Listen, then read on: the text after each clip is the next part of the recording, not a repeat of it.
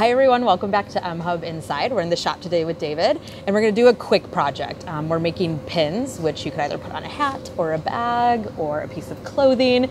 We'll give you a closer look in just a bit. But you might remember one of the first videos we posted was about making these keychains.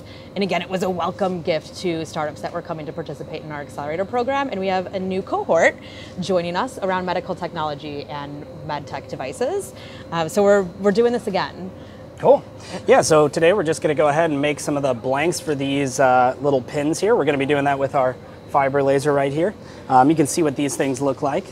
Basically, just a printed on metal disc with a pin on the back. But yeah, so we're going to be running them on the fiber laser and then preparing the surface for printing. All right, so what we have going on here is we've made a file that has a bunch of circles, very complicated circles here, clearly. But basically we're gonna cut this out, and then we're actually gonna cut out this outer perimeter here so we have something to hold them in later. And we'll see why we're using that in just a little bit. So right now we're just gonna cut over to the laser inside, and you can watch these getting cut out. Last circle. Now we're gonna cut the perimeter.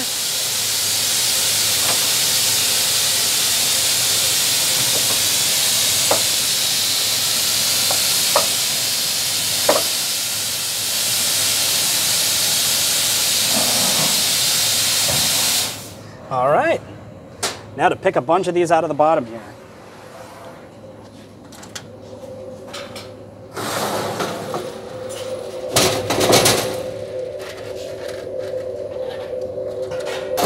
All right, now we're gonna take these guys over to our tumbler, which is just around the corner here.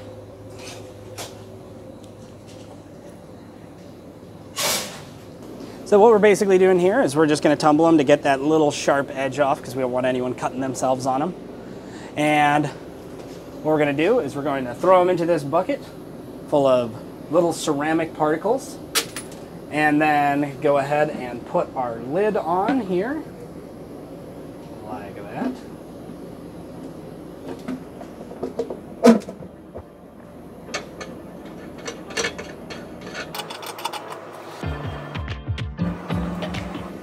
Flip. All right. Turn it on, set the timer.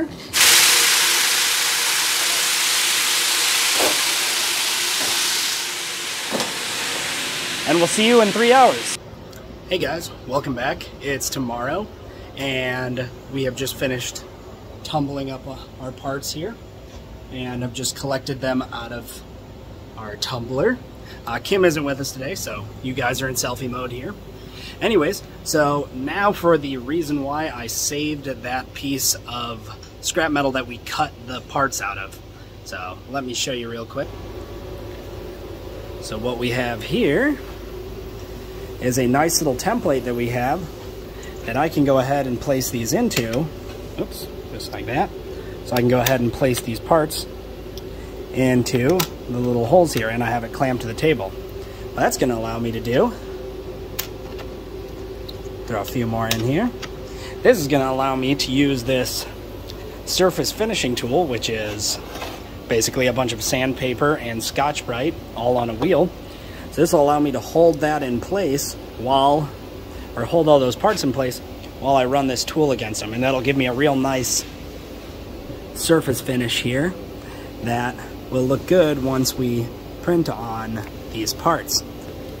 Now normally you would not want to do this one-handed, but for the sake of video today, that's what we'll be doing.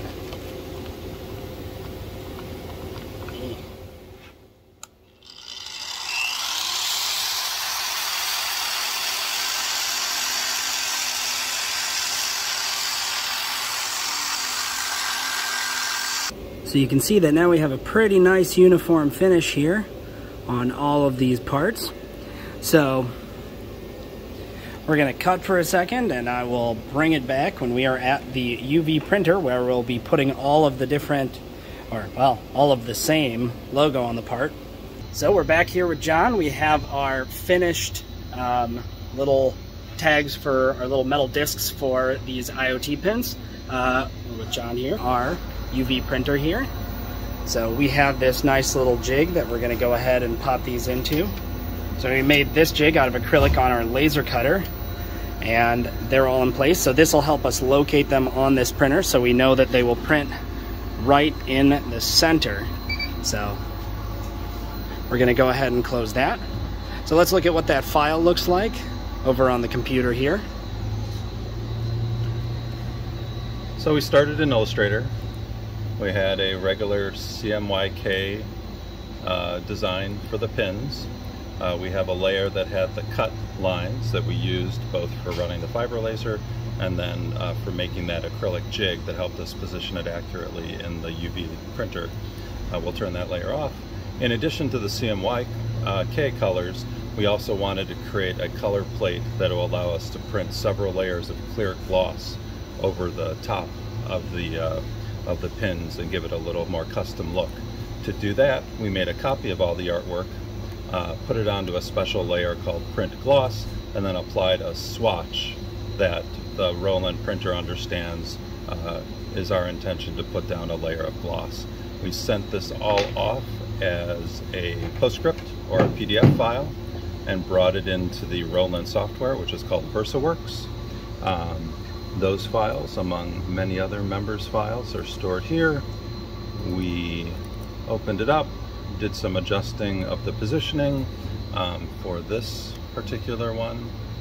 This first file, we specified we wanted to lay down a layer of white first to knock out the sort of uneven color of the metal, and then apply CMYK over that. For the gloss layer, which was the second file we ran, hard to see, but the gloss is indicated in light blue.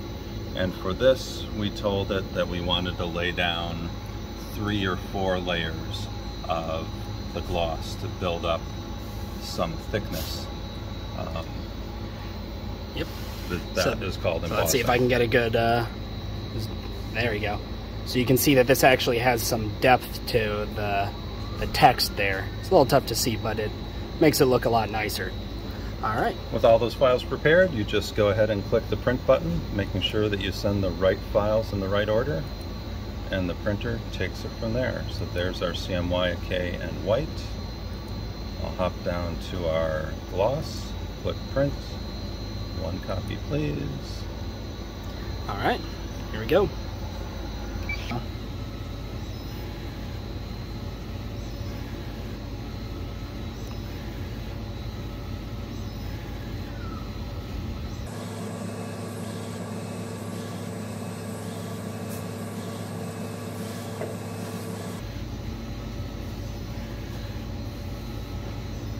So we're seeing that white layer go down right now.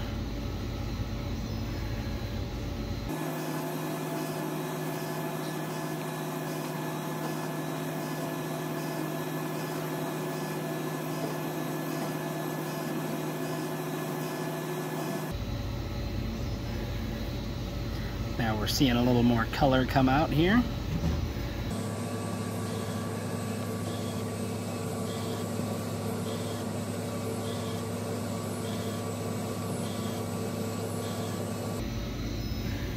Now we're doing a little bit of that gloss.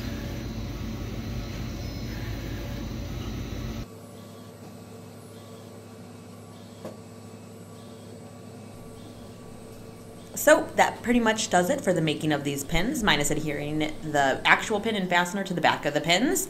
You know, this was our answer to the typical enamel pin you might see. We didn't have a way to handle the enamel in-house, which was an interesting process. So search YouTube videos and see how that process gets done. But we think they turned out great, and we're so excited to welcome the MedTech cohort of our accelerator with this and other goodies. And until next time, thank you for watching. See you soon.